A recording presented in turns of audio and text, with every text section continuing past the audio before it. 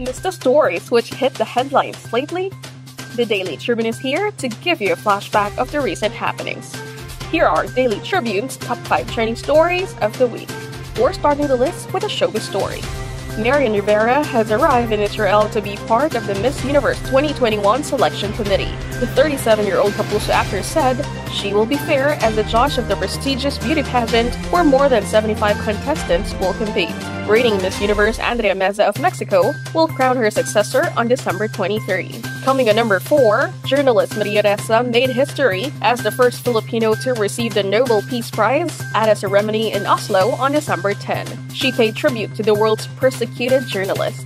In 2012, Ressa co-founded Rappler, a news website critical of the Philippine government. At number 3, the Supreme Court has declared 2 provisions of Republic Act No. 11479, or the anti-terrorism law, as unconstitutional, such as a portion of Section 4 and Section 25. Section 4 deals with excluding mass actions and similar exercise of civil and political rights from the definition of terrorism, while Section 25 is about requests by foreign agencies or bodies to designate persons as terrorists and terrorist organizations.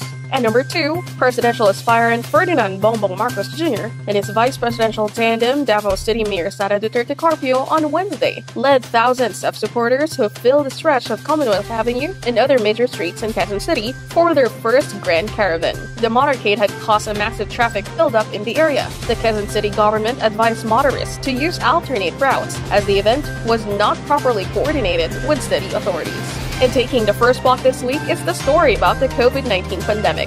The Department of Health announced on Friday that around 598 out of 1,232 hospitals nationwide have no new admissions of patients with COVID-19 from December 5 to 9. In the National Capital Region, 62 of 158 hospitals have logged no new COVID-19 admissions for the same period. It also reported no case of the Omicron variant was detected among 48 samples from COVID-19 patients in the latest genome sequencing run. Meanwhile, a total of 28 public schools across Metro Manila welcomed more than 2,000 students on December 6 in their classrooms almost 2 years after the pandemic forced schools to hold purely online classes. This has been Michelle Giliang, and that's it for Daily Tribune's Top 5 Trending Stories of the Week.